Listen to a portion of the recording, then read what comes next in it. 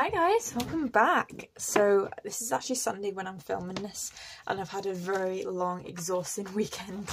So I only have a few hours before I actually have to go back to bed to be able to wake up early for my work.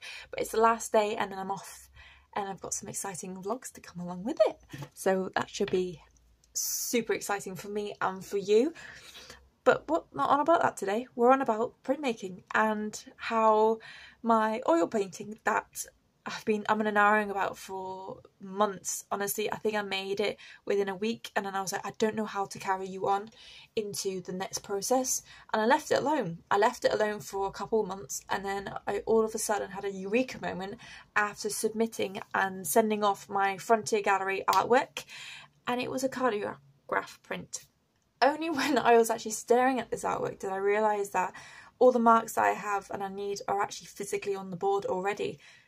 I just need to line it up with some printing ink and then print it like a normal cardiograph print or lino print, and that's exactly what I'm going to do.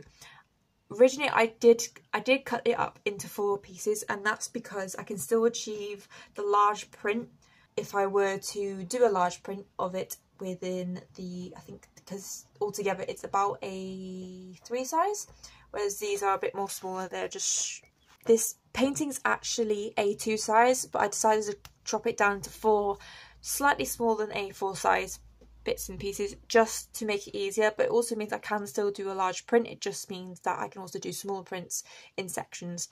And the main premise behind it is I went to Wolsey, and I hopefully I'm pronouncing it off. I know someone did tell me on YouTube how to pronounce it, but I still can't pronounce it.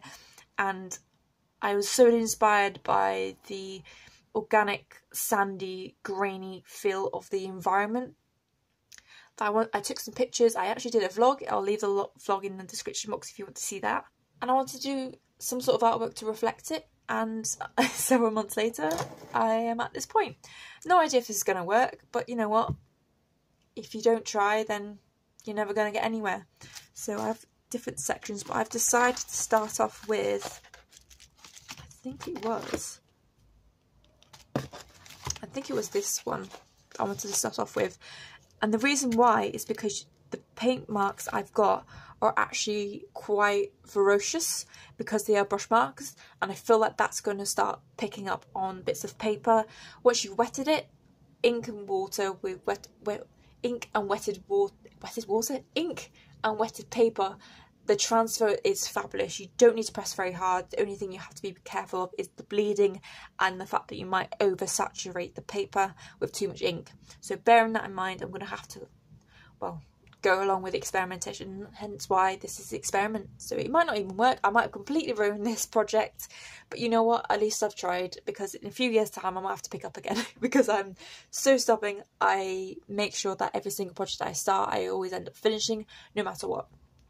So with this one, I'm going to go away and just line this up with some water-based ink in the black form, and I'm going to wet my paper, and then I'm just going to go from there, and then we're going to enjoy a nice relaxing Sunday evening. Well, in your term it'll be a different day, but for me it's a Sunday evening. One thing I have to note already is I have to be quick because the paper on the drawing isn't completely stuck down.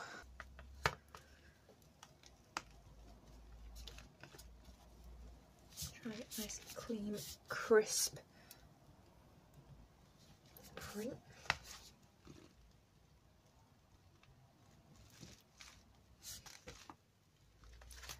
Right, so because this is not a proper printing press compared to the one you get at university or college, it might completely flop, but we'll see. Here we go.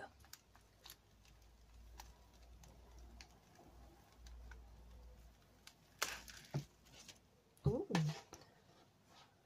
that is cool. Definitely not what I was expecting, but I like it. It's a development and process.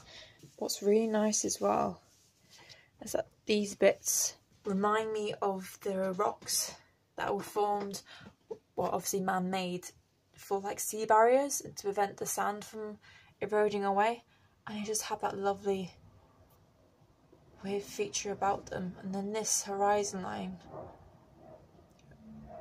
I feel like symbolises the sea, and then this is just like a close-up of the rock, and then all these little bits are water. It's a very abstracted version of the painting, and I love it. I really do like it. And what's great as well is that that cardiograph / painting / mixed media piece will never produce the same print because it's not all hand printed.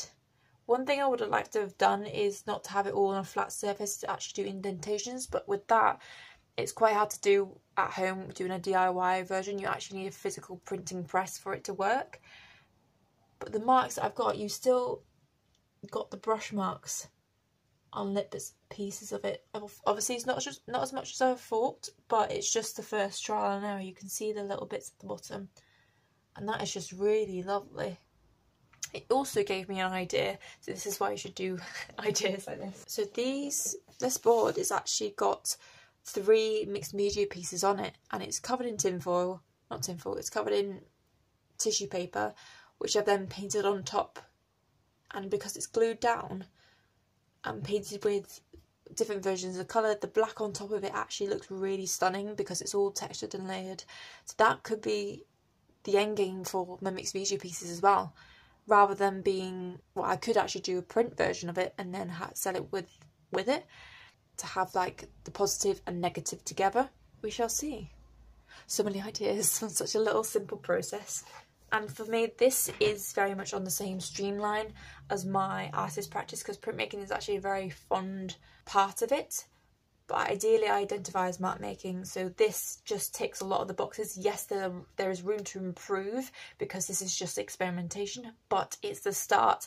I've now kick-started this project further along. It's further along than it was, and it's also maybe introduced printmaking, mixed media pieces into printmaking, and how I can get the mixed media pieces into becoming this vast mixed media piece. Like I could do multiple mixed media pieces where I just print them all together to create such a process. I could get a piece of board and just tape down the mixed media pieces, cover it in print, and then that's my print board. You know, there's a never-ending kind of thought behind it, and I love the idea of being curious and being able to experiment with. If I wanted to, I could go away and not show anyone, but I feel like showing you the process of this whole project and all my other projects I've got on during design. Yeah, it may take me a while to get from A to B to get to finish with a masterpiece, but it is a start, and I feel like that start is better than being at the very beginning. But anyway, that's me talking. I hope you really enjoyed this video as much as I did creating it. If you have any questions, please leave in the comment section below. I'll do my very best to answer them, either written or verbally, on my next video.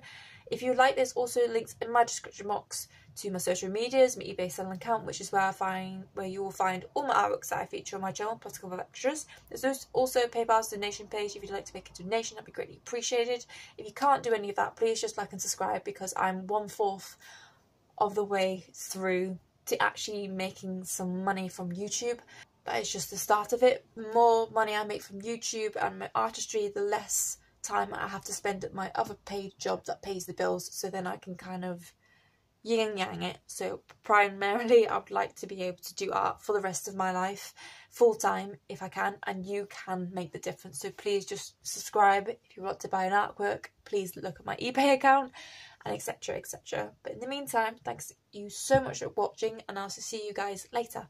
Bye!